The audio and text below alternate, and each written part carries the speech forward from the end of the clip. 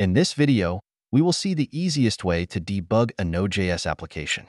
So if we want to debug any Node.js application, what do? We normally add a console.log, like this, and then we check the log value in the console to identify the issue. But there is an easy way. Instead of adding a lot of console.log statements for debugging, we can add debugger in the Node.js code. Let's say I want to debug registration code. So while user is registering, there is some issue in the backend code which I need to find out. So what you can do, you can add a debugger statement in that registration code, and instead of running nodeindex.js file. So how do we run the application? We execute the nodeindex.js command. Instead of that, we need to execute nodeinspect.index.js command. So just add the inspect keyword in between and execute this command. You can see debugger is attached. Now the debugger is started, you need to open the Chrome browser and type chrome:/inspect in the URL.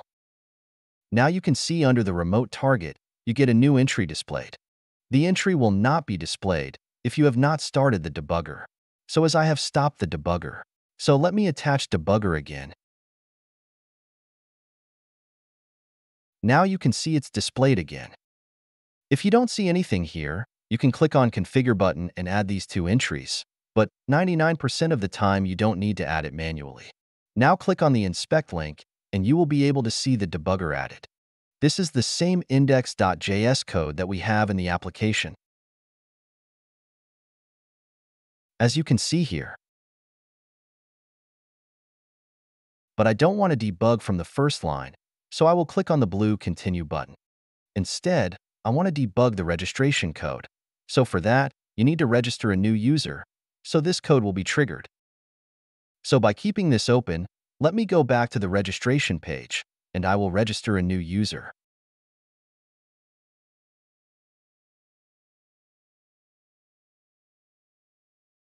If I click Create New Account button, you can see that the debugger is stopped at the registration code.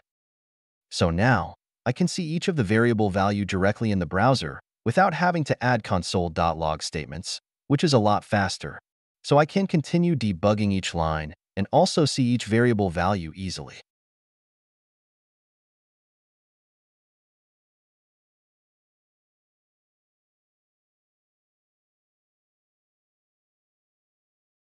Sometimes the variable value is too large, so you cannot see it properly like this user variable. So you can just open the console tab, make sure the debugger is still going on. And now I can console log all the variables until the current debugging point. Let's say I want to find out the value of email or password, then in the console you can just type the name of the variable.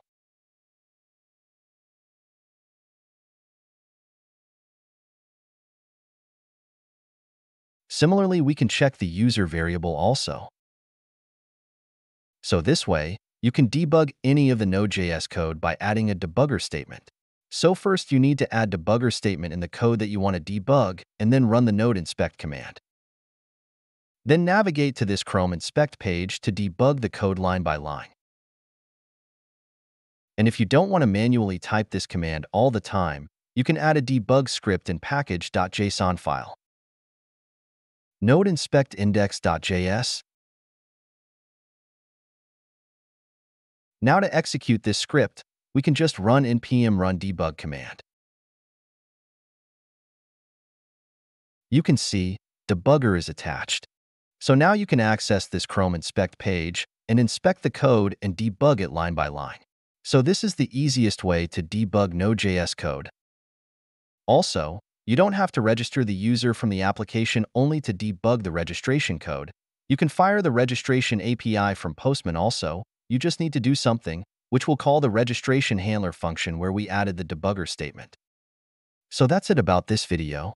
If you want to learn how to build this beautiful full-stack link sharing app using MERN Stack, then check out the link in the description. And don't forget to subscribe to this channel, so you will not miss future important video notifications.